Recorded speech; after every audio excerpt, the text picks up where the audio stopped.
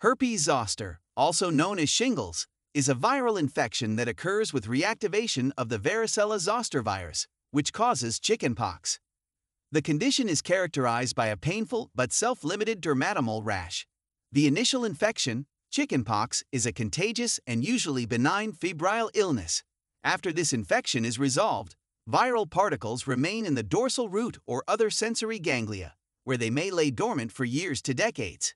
In this latent period, host immunologic mechanisms suppress replication of the virus, but varicella-zoster virus reactivates when the host immune mechanisms are compromised.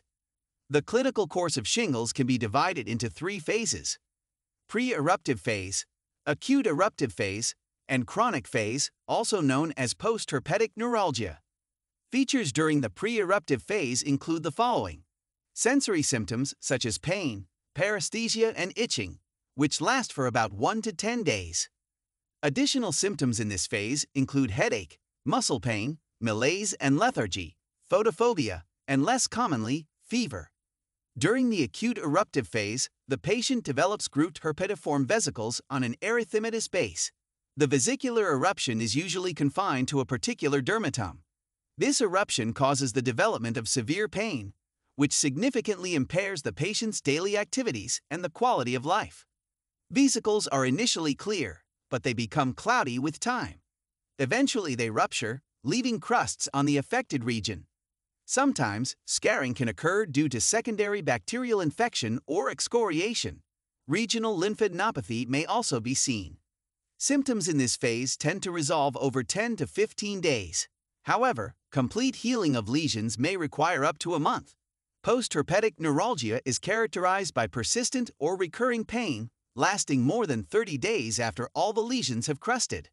The pain is typically severe and incapacitating, confined only to the affected dermatome.